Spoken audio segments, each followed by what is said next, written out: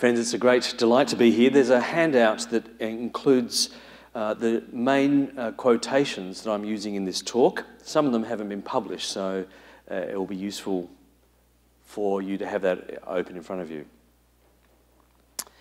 Well, it's a great honour to have been invited today to give this lecture for the Jonathan Edwards Centre here at Trinity, and I extend my gratitude to Professor Sweeney, not just for his invitation today, but for his long-range support for me and my ministry in Australia. I'm the only guy in Australia who researches Jonathan Edwards, so it's a pretty lonely career. Coming to the States from time to time, either at Yale or here, is a wonderful fill-up for my soul. My former principal, Graham Cole, is now your dean. I served as his senior student while he was principal of Ridley, and with several other Australians here as students or faculty, I've been very welcomed. Thank you. And no less, this topic is close to my heart, so I look forward to your responses this afternoon, either formally or informally, to the presentation. The importance of mentoring is mainly assumed, but rarely expounded. However, examples abound of its contemporary importance. Now, the story is told of the IFES movement in Peru during the 1980s, which was a particularly difficult time for the nation of Peru, for a guerrilla movement known as the Shining Path afflicted the country. So on campuses, large public meetings of Christians were banned, and it was very difficult for Christians to book small rooms for small group Bible studies. All they could do, that is the IFES movement in Peru, was to build their student ministry around one-on-one mentoring, and it boomed. Now, we do the opposite in the West.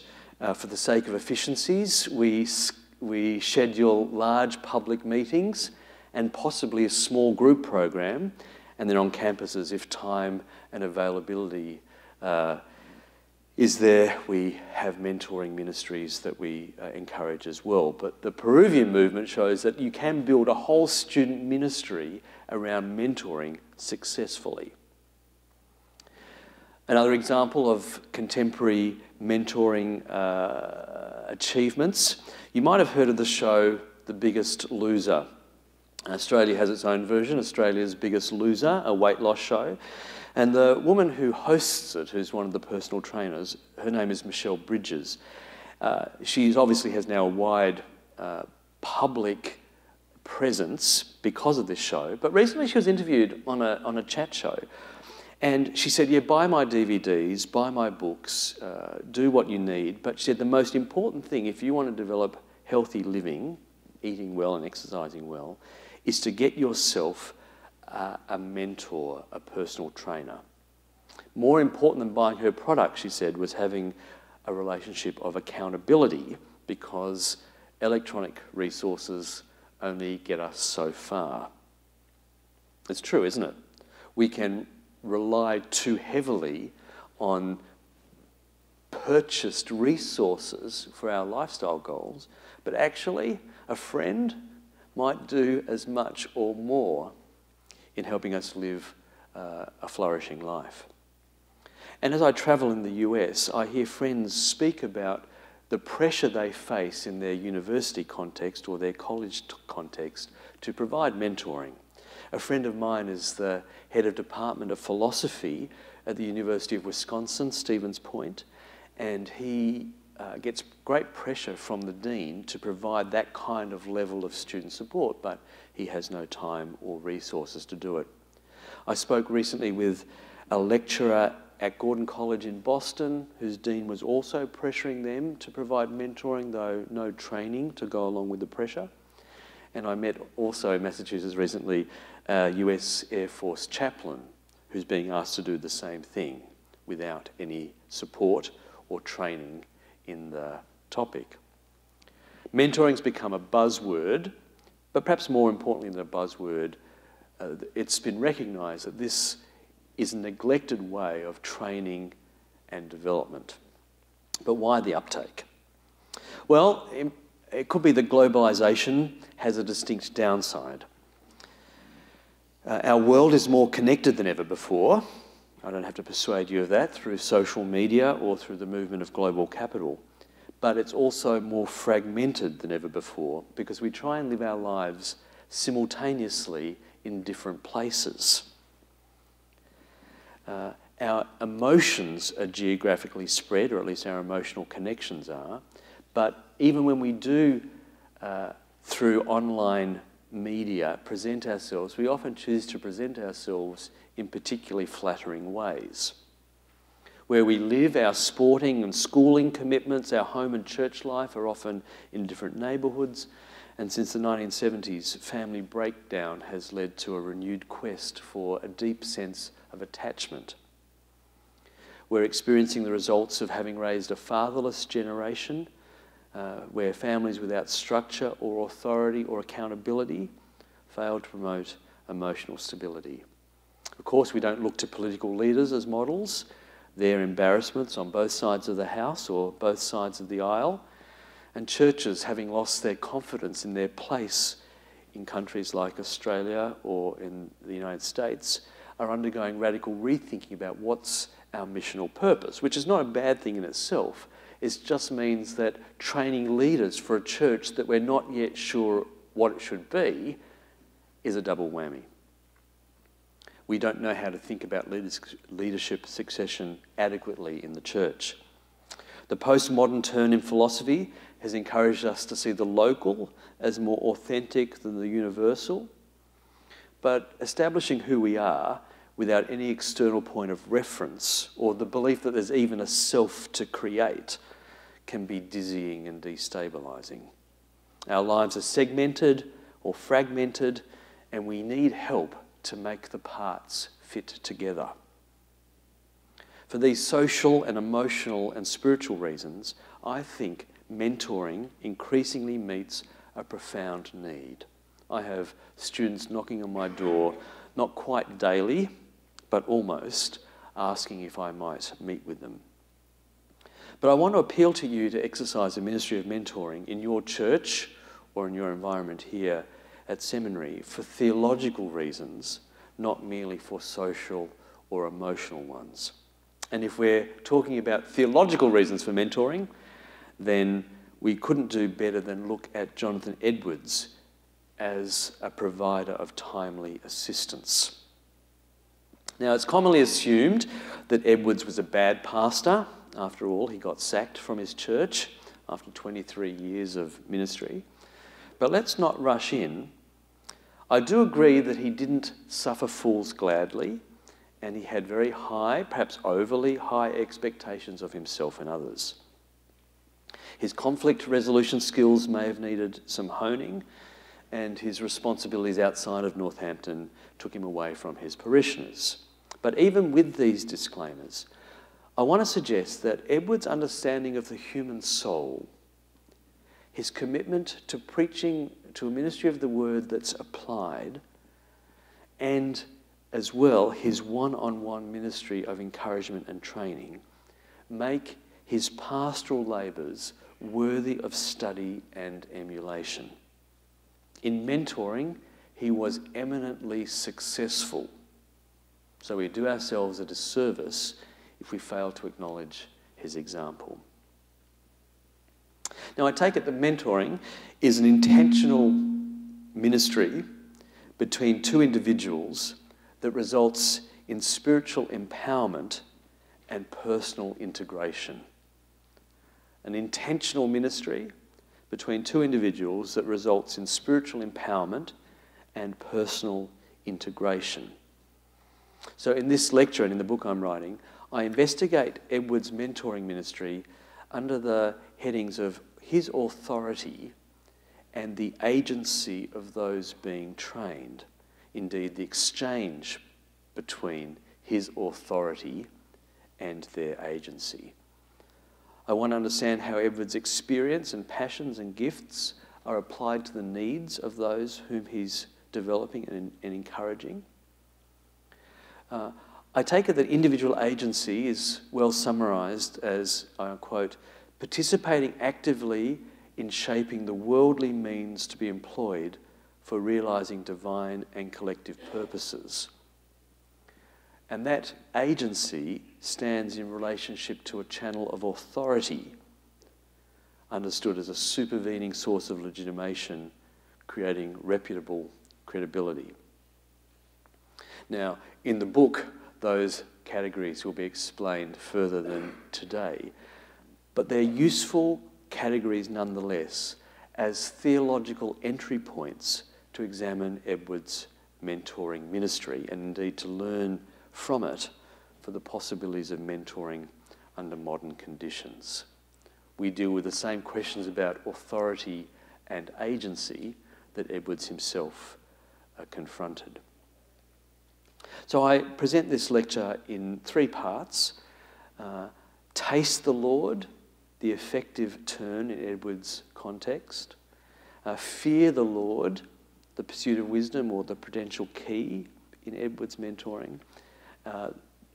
The next category on page 3 there, see the Lord, the beatific vision and the task of imitation. I'll make some final words about Edwards' legacy, though this lecture won't concentrate on it. If you don't remember anything else from this lecture, please may these three words resonate loudly in your minds: singly, particularly, closely.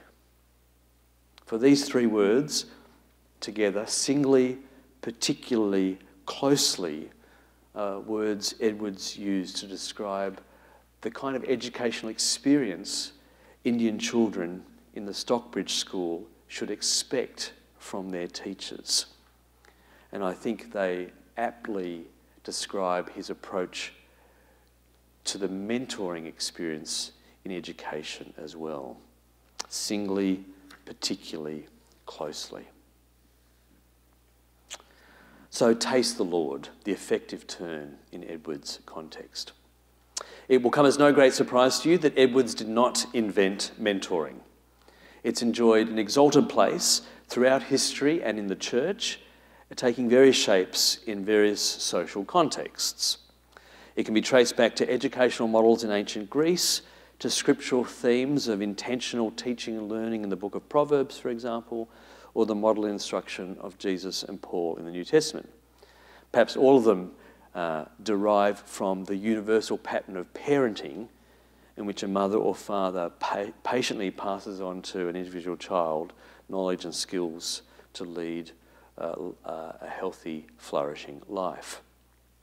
From the 3rd century, and particularly in the medieval world, monastic communities promoted this kind of posture of one-on-one faith transmission in the context of friendship and carried, importantly for our purposes and Edwards, this theme of one-on-one ministry forward, describing it as well. Pope Gregory the Great, in his pastoral rule, tries to help his clergy appropriate some of the practices from the monasteries, particularly the practice of intentionally and deliberately pastoring members of the congregation. He's bringing monastic assumptions and helping his secular clergy act in ways more like a mentor.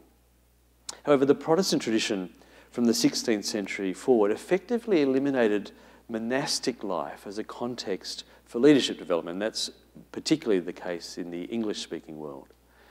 To some degree, in the Reformation, the idea of mentoring was taken up by the secular clergy or regular parish ministers who developed ministers fraternal, in which they could cultivate deeper friendship and accountability. And some academics in colleges, particularly Oxford and Cambridge, saw their role as fellows in those colleges as a kind of mentoring experience, certainly one in which they cultivated the importance of friendship, remembering too that Oxford and Cambridge colleges were chiefly monastic foundations in the first place. But by the 18th century, by the century under review today, the need for more thinking about the development of leadership for a moral citizenry emerged within political questions concerning the cultivation of republican ideals, and not just in America at the time, but in France as well. Fenelon, for example, wrote his fabled work Telemachus, the son of Ulysses, to critique the rule of King Louis XIV of France and to provide an alternative way of understanding political virtue, or virtue cultivated amongst the citizenry. Now, the leading character in this morality tale is named Mentor, who was an incarnation of the goddess Minerva. And Mentor's role was to prepare the mentee, Telemachus, for his future role as king of Ithaca. Now, significantly, Edwards had read this book, and indeed it was widely circulating in colonial New England. And he gave this book to the guys he was mentoring to read, presumably to discuss. Not only that, but in 1758, Samuel Hopkins, one of the famed mentees of Edwards, wrote to Joseph Bellamy, another Edwards mentee, and in that letter described Edwards as mentor with a capital M. So it's not just that the idea is circulating vaguely in New England, it's that these two young men, by 1758 perhaps not so young, were describing Edwards deliberately in the terms of being a mentor.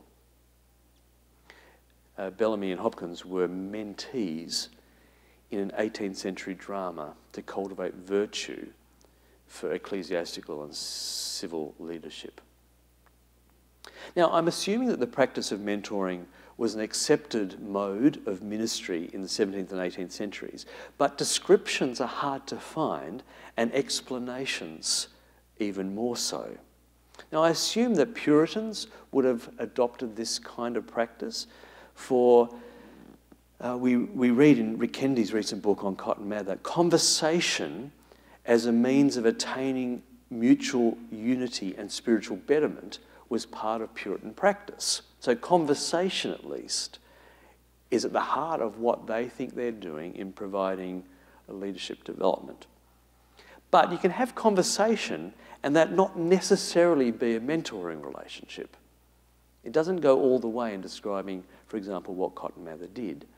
Although he does write this, Cotton Mather, in his Manuductio, his introduction to pastoral ministry.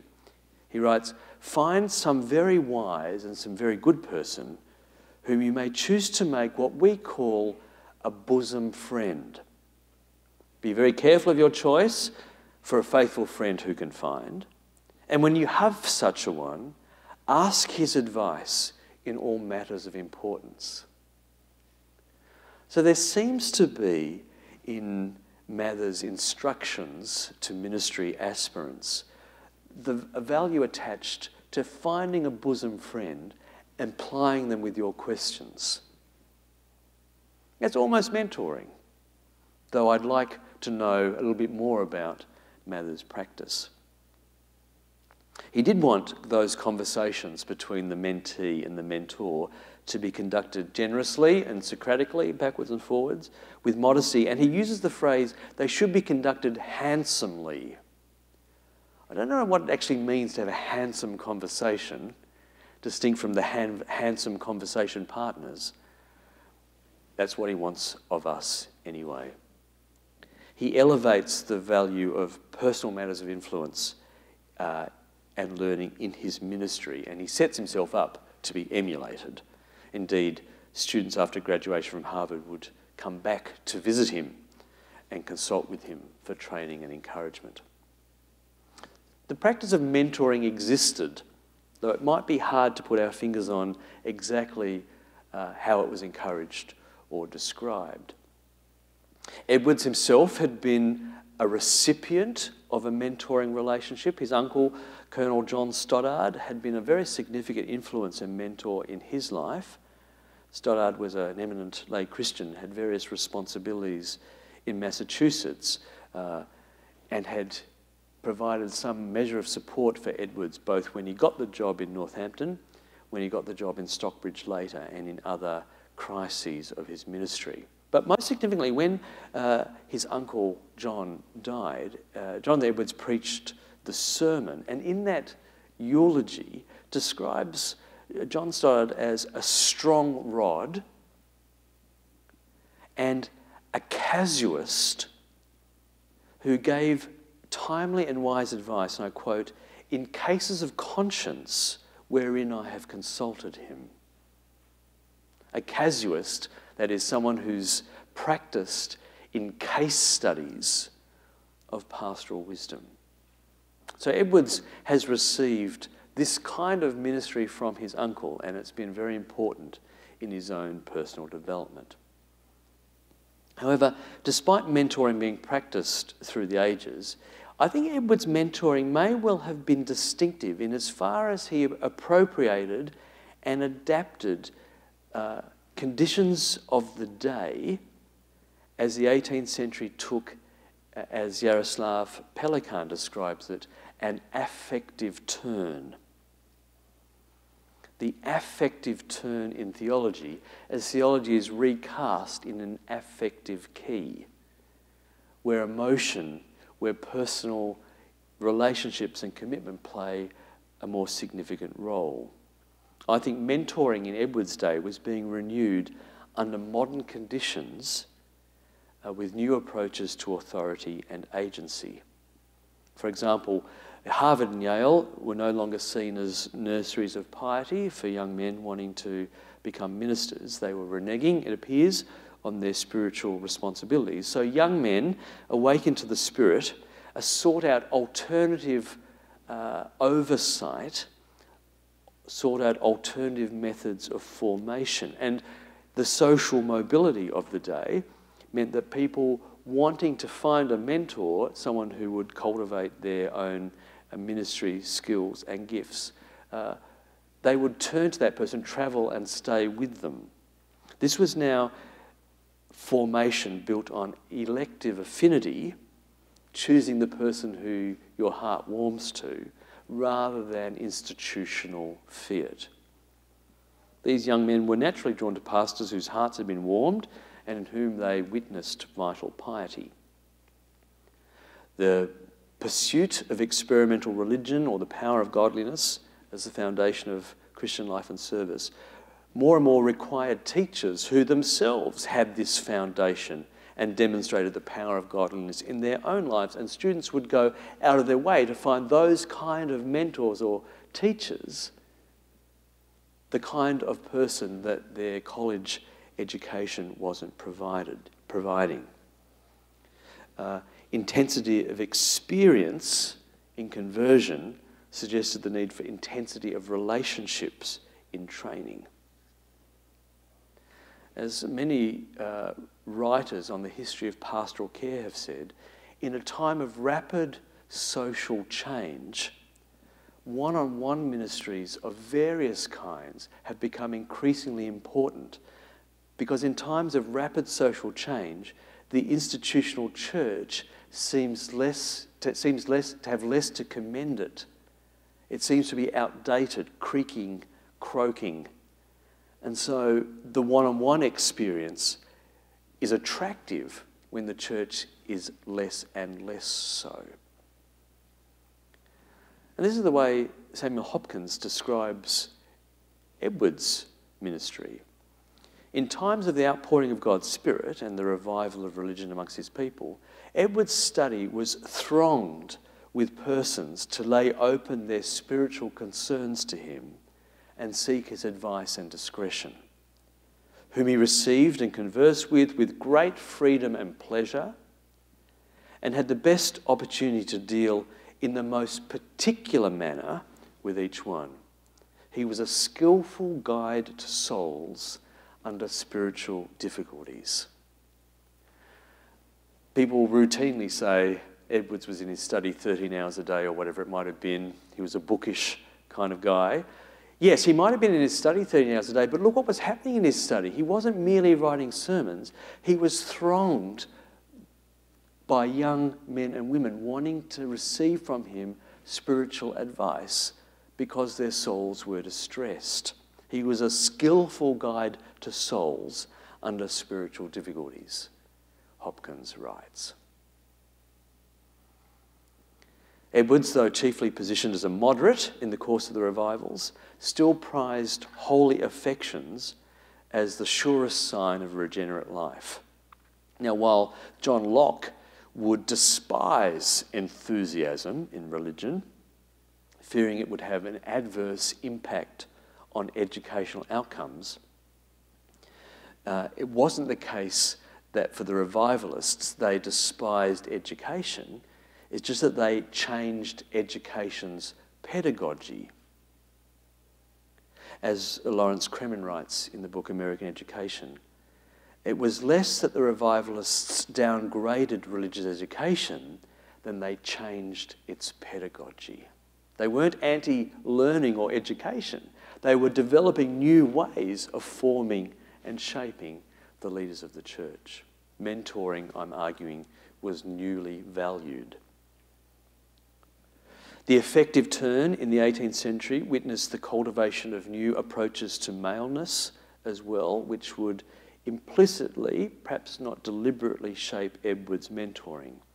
For in the 18th century, when it comes to thinking about manhood or maleness, a new, almost euphoric, I quote, almost euphoric optimism about friendship, sociability, and human interaction came to pervade urban culture in New England. There's a new assumption about friendship in this new birthed world. Peer relationships between young men, once frowned upon as socially destabilising, became an opportunity for sanctification. The goal of parenting in traditional Puritan New England was that your son should never have contact with peers. You provided your son contact with older men, uncles or his father, and that was the chief way that you helped that young boy or young man grow into manhood. What does Edwards do? He develops small groups for the youth of his church, for example. Peer relationships weren't now seen by Edwards as something destabilising, they were possibly sanctifying, which in itself is not only a strategy for church structural change, but implies a very different approach to what it means to grow up as a man. Refuting Enlightenment preaching on rationalist religion, men like Edwards or Whitefield reaffirmed the central importance of affective response in appropriating salvation. We know that that was part of what was considered so suspect from many more traditional Christian leaders. As well, for Edwards, women became role models for men. We note Edwards' depiction of Sarah Edwards or Phoebe Bartlett in the Faithful Narrative, and these women were presented, a girl in Phoebe's case, as a revived believer worthy of emulation. This was a very unusual thing to do in his world. Now, of course, the affective side of relationships existed before the 18th century, not least amongst men and boys who spent much time together in the warmer months farming, in the winter months in the home. And ministers were often described as nursing fathers, picking up the language of Paul from 1 Thessalonians. But still, even if there were a commitment to effective relationships before the 18th century, new philosophical streams emerging from Scotland in the 18th century fashioned affection into a new key, and sentiment took on new moral value. Perhaps even the assumptions of Baconian science may have fostered an approach to the science of the soul, which empowered mentoring as well. In these and in many other ways, we can see how Edwards' historical moment reinforced the reasonableness of the mentoring project. And though this provides context for Edwards' ministry, we now need to investigate some concrete practices to show how this context shaped ministry on the ground. But first, a question, and I'll end each section with a question. How affectively rich is your experience of mentoring? To what degree does emotional intelligence play itself out in your being mentored or in your providing mentoring to others? To what degree do we see mentoring as passing on knowledge? Should we perhaps see mentoring as cultivating the affective life as well? Well, fear the Lord, the next heading, the prudential key to Edward's mentoring ministry. We've suggested that developments in Edward's world supported commitment to the task of mentoring. What we have to do now is look at some of the practices on the ground.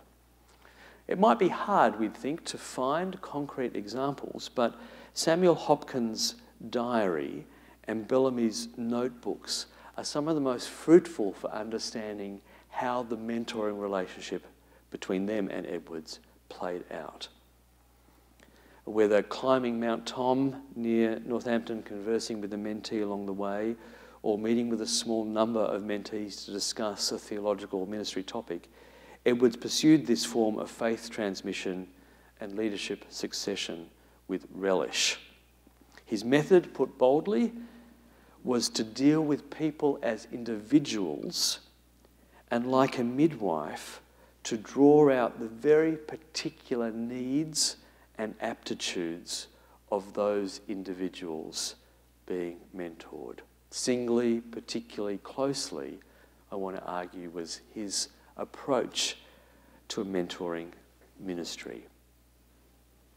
He wanted not just to instruct universally or anonymously, but he wanted to apply timely wisdom to individuals as well, seeing all of their life in the light of God's providential rule.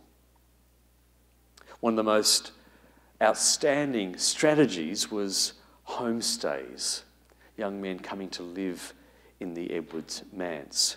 Two in particular, there might have been up to 10 or 12 who came to live in his home, but Bellamy's and Hopkins' stays are of particular note. Bellamy resided in the Edwards home 1736 to 1738, so probably just over a year, and his notebook kept during this period lists excerpts from reading which ranged over any number of different theological topics, catechetical questions, and dealt with philosophical arguments for the reasonableness of Christian faith as well. We see in those excerpts the kinds of reading, the kinds of topics that Edwards and Bellamy were sharing. We see how the thought life of the mentee was being cultivated. The books that he quotes are largely available from Edwards' own personal library. So you can imagine that they've once finished a chapter and handed the book back to the other for comment or for further reading or transcription. And many of those books quoted in the notebooks of Bellamy can be linked to the Miscellanies that Edwards was writing in the similar period. Edwards is not just accidentally training future ministers, but intentionally so. He doesn't want Bellamy to parrot him, but to become an independent thinker. And Bellamy himself doesn't want his reading to be an end in itself. He writes, importantly in that notebook, describing questions to be asked of catechists, "This I hope they will own." He's not wanting just to teach theology, he's wanting the alignment of life with teaching in those whom Bellamy himself chooses to mentor.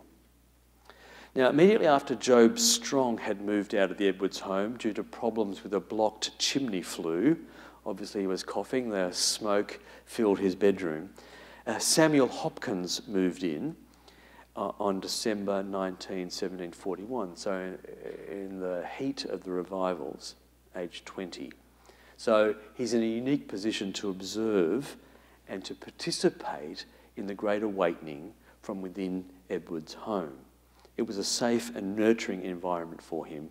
He arrived with concerns about assurance, was very confused about the state of his soul. He writes, not long after he moved in, I plainly saw that if I was left to myself, I should depart from seeking God and desire none of his ways.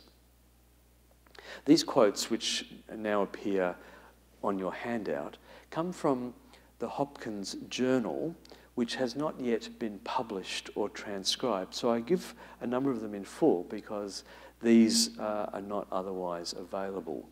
I transcribed the document a couple of years ago in Philadelphia, and they give an extraordinarily rich presentation of what it was like to live in Edward's home that year. He found in the manse parental-like care. He writes, I hope I never shall forget the kindness I've received from Mr. Edwards and Madam, and I could not have expected more from my own father or mother. That's extraordinary. It's a kind of transgressive relationship. Edwards and his wife, Sarah, are doing what parents should have done. Edwards gives him encouragement to undertake new pastoral responsibilities, and I quote, this day I have concluded to go to Suffield next Sabbath, being persuaded to it by Mr. Edwards and others, supposing that they will otherwise have no preacher. So he's unsure of his capacity to preach, and Edwards is giving him the opportunity and the encouragement to go. We learn of feedback given as a consequence of preaching. I quote, I then conversed with Mr. Edwards and gave him a particular account of my sermon and present exercises and of the hope I now entertained, and soon by his advice began to preach. He perhaps still wasn't certain in his own mind that his soul was in a place to preach, but did nonetheless. He sees a model in Edwards. He heard Mr. Edwards preach last Sabbath. He studied 3 sermons last week. So they're talking about sermons together.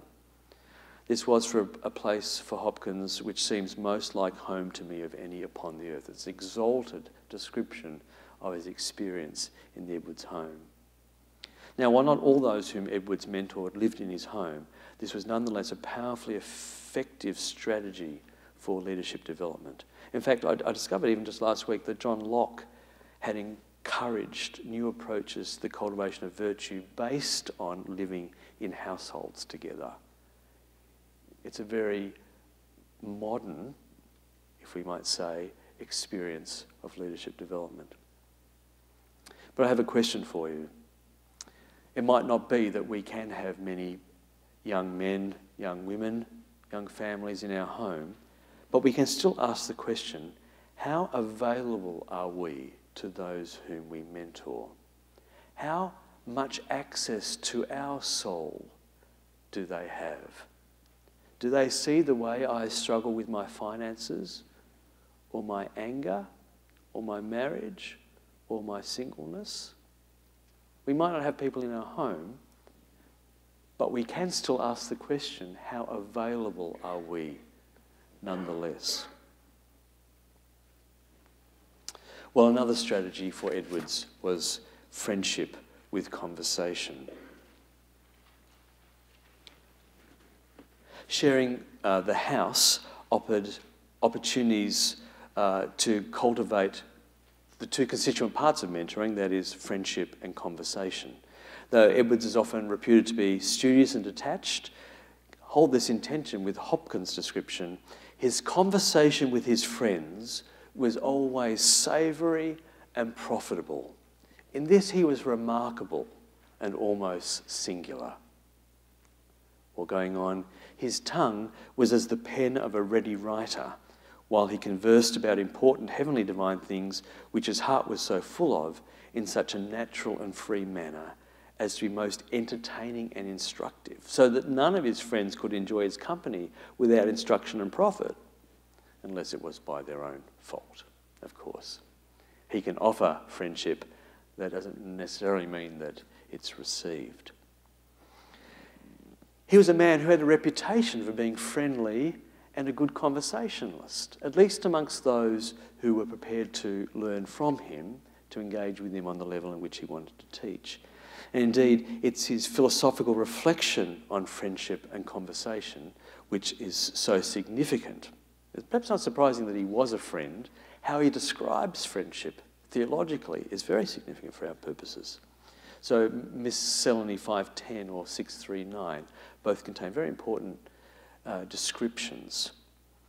If traditional relationships in agrarian societies were fixed and defined, in this era, new understandings of friendship developed, partly as a response of human mobility and personal agency. Friendship was the buzzword of the 18th century, Anne Lombard writes. Parisian salons or London clubs or coffee houses exemplified new opportunities for leisure and conversation as a pastime. Conversation was not just merely a way of exchanging views, but in Edwards' world had the important function of demonstrating that a man was capable of regulating his social self-presentation. That's a mouthful. You demonstrated that you were a man by running a family or a farm, but if in a world where it's unlikely that you're going to receive property from your family, or in a world where perhaps people through movement, through personal mobility were marrying later, then how did you present yourself as a mature man? Perhaps conversation and the way you presented in those ways was a way of that kind of self-validation.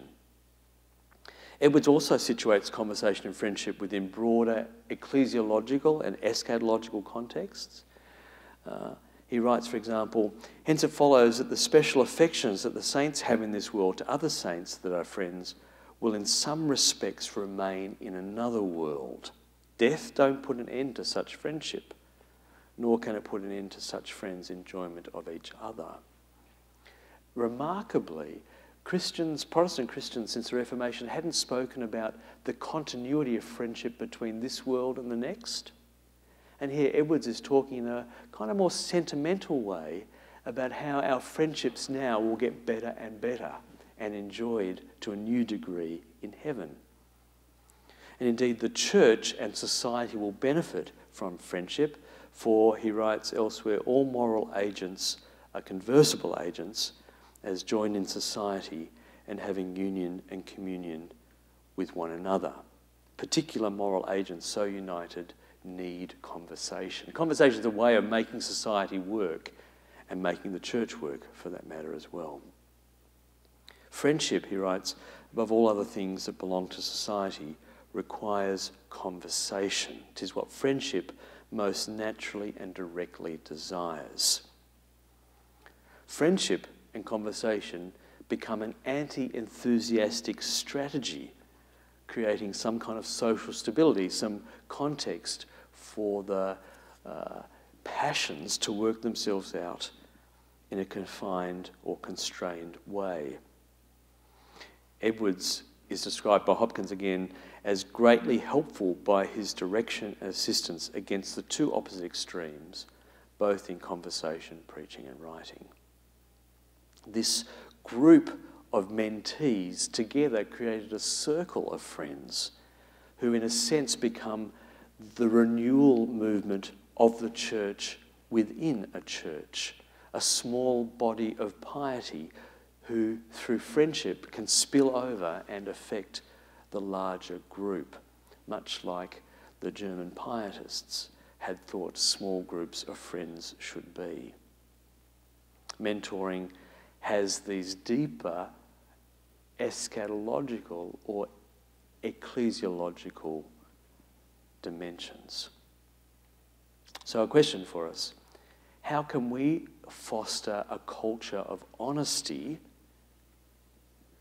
in which friendship and conversation thrive and can be applied in mentoring?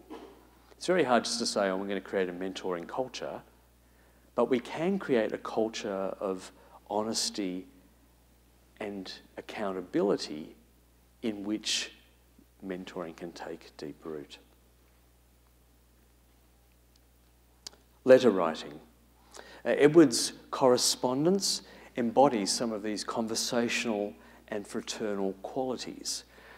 In fact, letters are one of the best ways we have to understand Edward's modulations in pastoral address.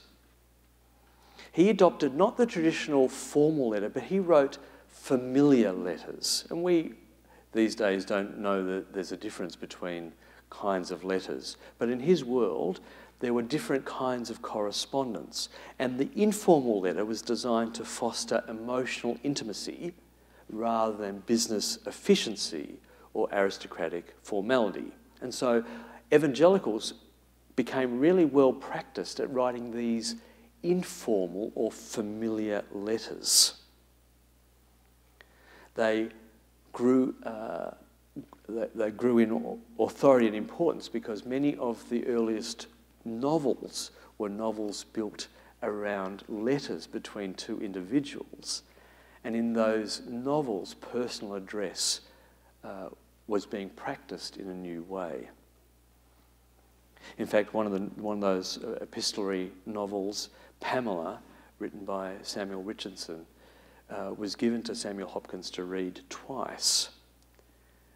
And it's an interesting choice because it has a very morally confronting storyline, and the heart of it is a rape scene. These familiar letters that Edwards chose to write was part of the cultural air that they breathed, were designed to interact with the minutiae of everyday life. And in one letter, for example, that Edwards writes to Bellamy, 1741, the range of topics that it is addressed is remarkable. So there's some description of a recent awakening in New Hampshire. There's an apology for not being able to attend a meeting at Guildford. There's the organisation for exchange of books. There's attached a copy of Sinners in the Hands of an Angry God, and he concludes the letter, "I am, dear sir, your affectionate and unworthy brother and fellow labourer, Jonathan Edwards."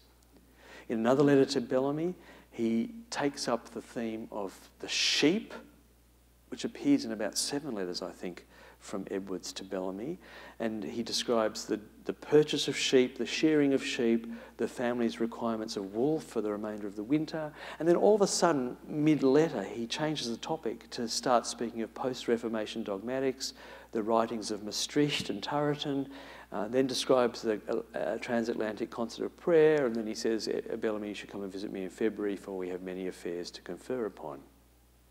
This is also a sign of the informal or the familiar letter, jarring changes of topic, which was meant to signal closeness, intimacy, spontaneity, and candour. And Edwards, if you read his letters, writes to many of these mentees in this particular familiar style. So I have a question for us. How effective are we in writing or communicating to those around us in ways that are personally appropriate and that actually take time to construct? We're all time poor, but to love people by communicating well ought to take us a good amount of time. Edward's relational dynamics also are transgressive.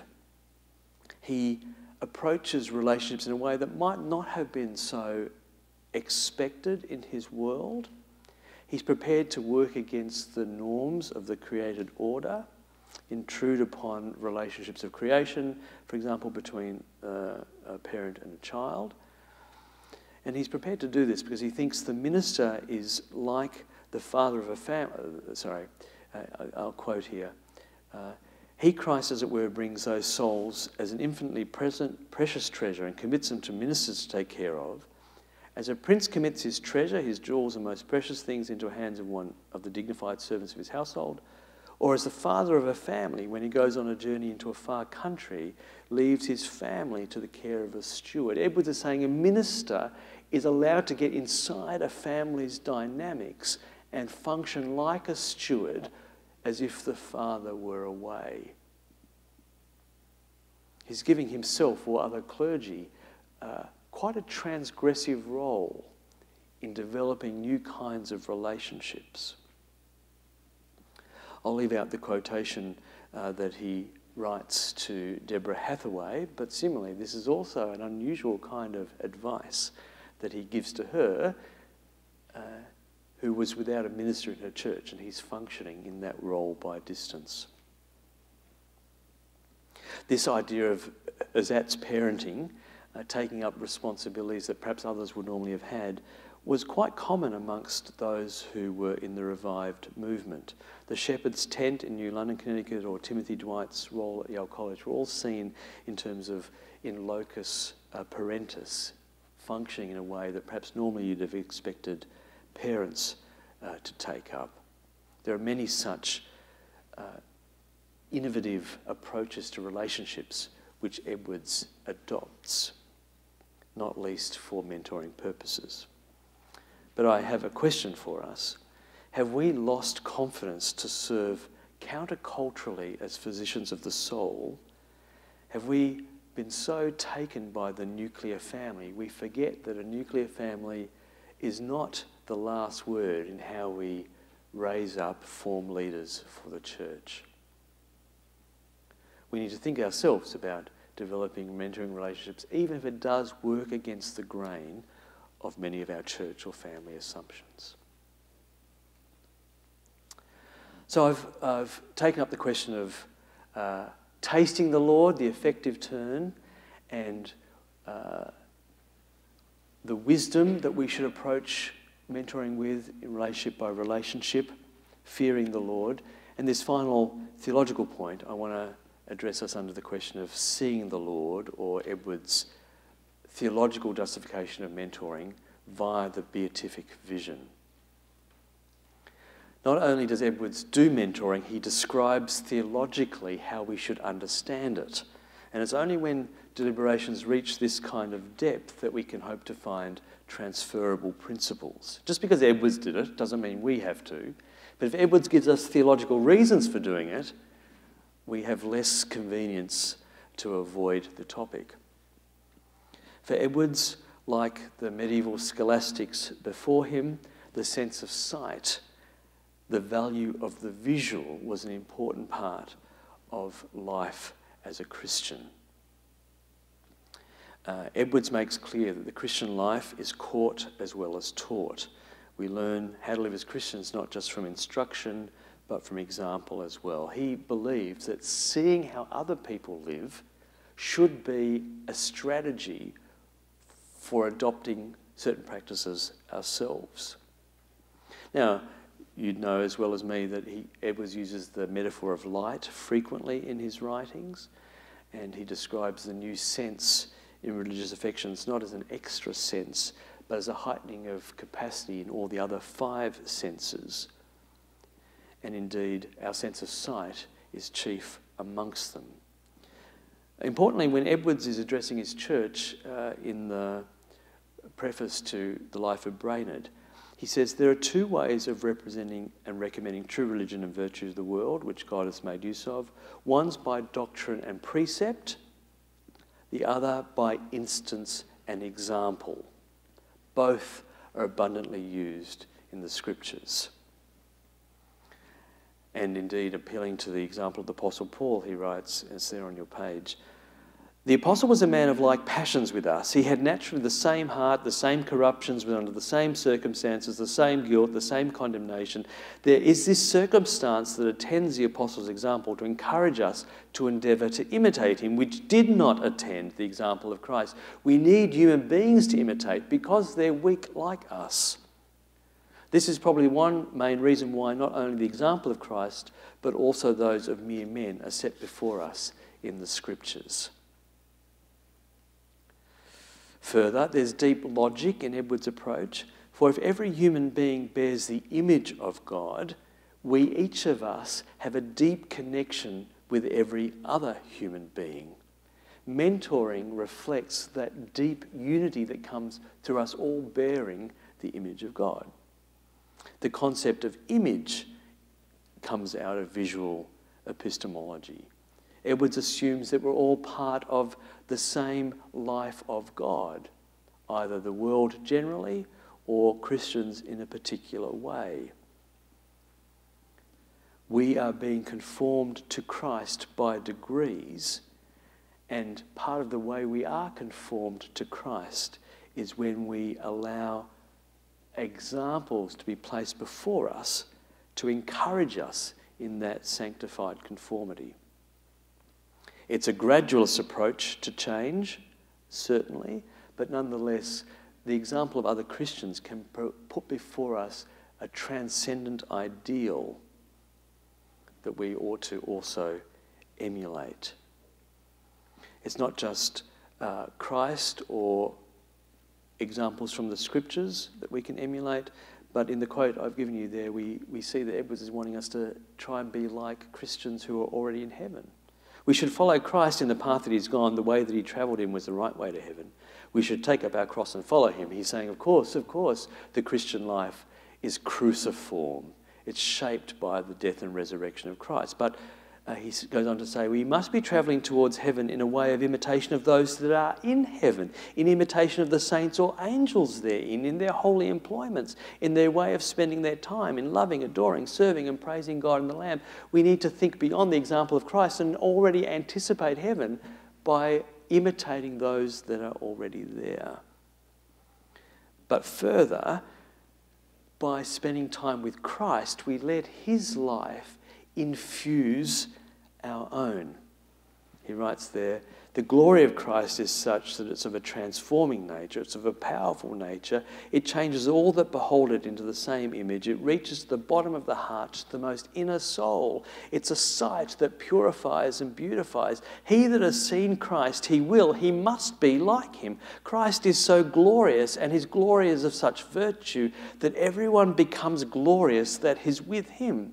We naturally fall into an imitation of them that we are conversing with and much admire. But conversing with Christ has such an efficacy that it changes the very nature. It's like being with Christ irradiates us. His glorified life, as we dwell on his reign presently with the Father, infuses us. It permeates to the depths of our soul. And in Edwards still lived in a world in which the external could be understood to shape the plasticity of our internal life via impression.